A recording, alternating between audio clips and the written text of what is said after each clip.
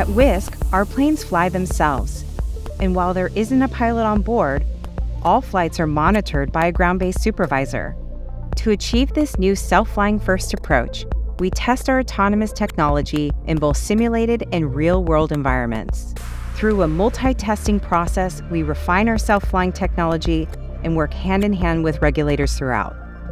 To start, we run extensive digital simulations of our entire system and its environment, including the Fleet Operations Center, multiple Gen 6 air taxis, other air traffic, and weather.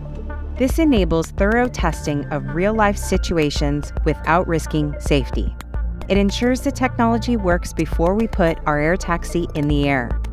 In parallel with our simulation efforts, we also test our technology and capabilities by using other certified aircraft, or surrogates, like helicopters.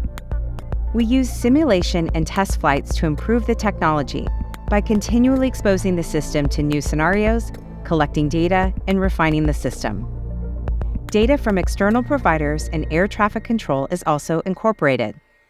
After completing extensive testing on the surrogate helicopter and simulation, the hardware and software is safe and ready to be integrated into the Wisk air taxi.